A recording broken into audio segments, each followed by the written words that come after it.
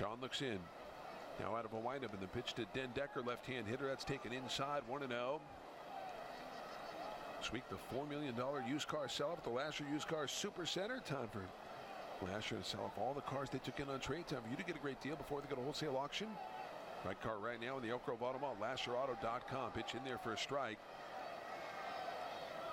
And it's 1-1 on Dekker.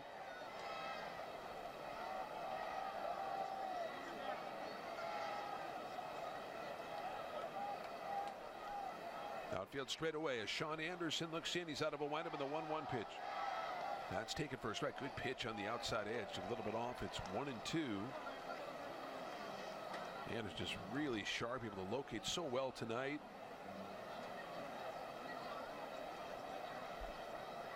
One and two the count. Here's the pitch.